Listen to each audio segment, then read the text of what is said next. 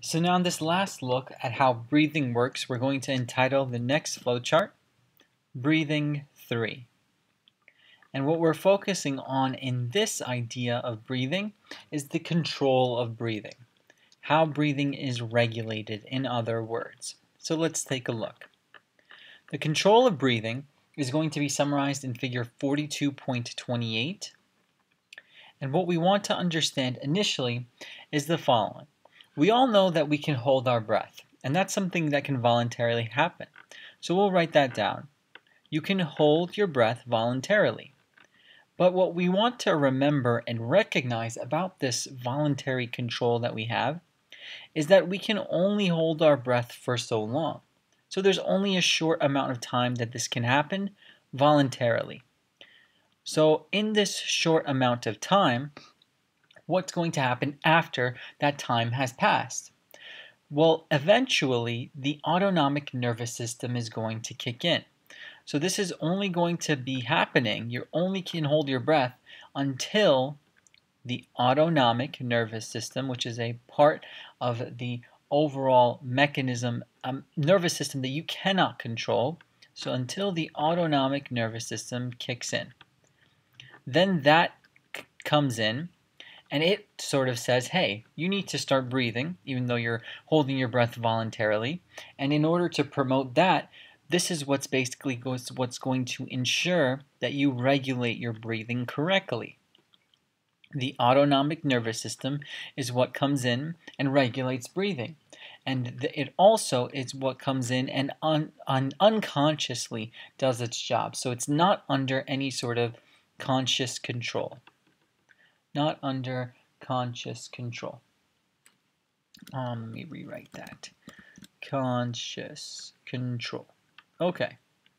So, we now understand this. The autonomic nervous system controls breathing. But how does it do it? What does it utilize? Where are the structures that this is all occurring at? The control of breathing is happening mainly at the medulla oblongata. This is a structure found within the brain, and the medulla oblongata, this is spelled with an O here, as a part of the brain and its structure is going to be where we have breathing control centers. This is where we understand and regulate breathing throughout and for the rest of the body. So the medulla oblongata is the place where we establish a breathing rhythm. It's going to ensure that either you breathe heavily or less heavily or more heavily, depending on the situation. So that's the rhythm that we're talking about. How much you breathe and how often you breathe. That's the breathing rhythm that you obtain from the medulla oblongata's messages. So we have a breathing rhythm established here. The medulla oblongata uses the pH of the CSF, the cerebrospinal fluid, that encounters the medulla oblongata. And in order to use that pH, what it uses it for is basically as an indicator. The pH that's going to be found within the CSF, that's an indicator. It tells the medulla oblongata of the amount of blood CO2 concentration. And we can look at CO2 concentration or abbreviate it with these brackets. This is telling you how much blood carbon dioxide is dissolved, how much dissolved carbon dioxide is found, and what concentration is it found in within the blood, because the CSF has a very similar arrangement to whatever's going on within the blood, and therefore we can use that as a recognizable and understandable indicator of what's going on throughout the rest of the body in terms of CO2 concentration. Now, why is CO2 concentration even important? Why is that the thing that the medulla oblongata regulates breathing off of? Well, what we need to understand is that the carbon dioxide that's going to be formed as a result of cell respiration processes and also water are both going to mix, and in a reversible reaction, they're basically going to combine with each other. Irreversible reaction produces what is known as H2CO3. This is carbonic acid. So we'll write that in parentheses. So when carbonic acid is produced, almost immediately what's going to happen After the production of carbonic acid is another reversible reaction in which H2CO3 in a separate reversible reaction almost immediately then forms and produces a bicarbonate ion, produces HCO3 minus. HCO3 minus is a bicarbonate ion that's going to result in an effect on blood pH. But what we need to understand about all of this is the following. The more CO2 you have, the more that your cells are working and respiring and using or giving off CO2 as a byproduct of cell respiration, the lower the blood pH. So we need to keep that in mind. This is basically a very major characteristic of breathing control. The more CO2, the lower the blood pH. The more acidic the blood, the more CO2 there is, in other words. So, big idea here is the following. The more or higher CO2 concentration that you see and observe, a higher CO2 concentration is going to mean that the metabolic rate is high as well. So we're going to have a higher CO2 concentration within the blood when usually the metabolic rate is also pretty high, when the metabolic rate itself is at an increased state. This is going to cause a decrease in pH as stated by the rule here. The more CO2, the lower the blood pH.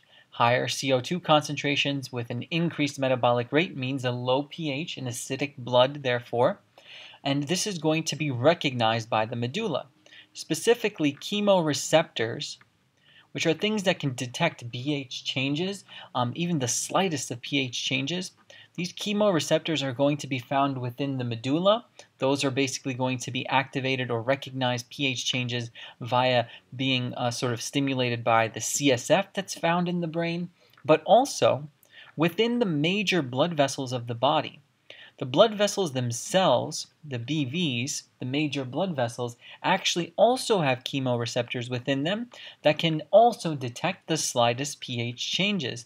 And based off of that detection, can change the way that breathing is done, can regulate the way that we have breathing based off of whatever medulla input the body gets. What type of input can happen based off of the medulla's recognition of an increased CO2 level within the blood? Well, the medulla itself, in this situation, sends signals to, let's say, the parts that are going to do the actual mechanism of breathing.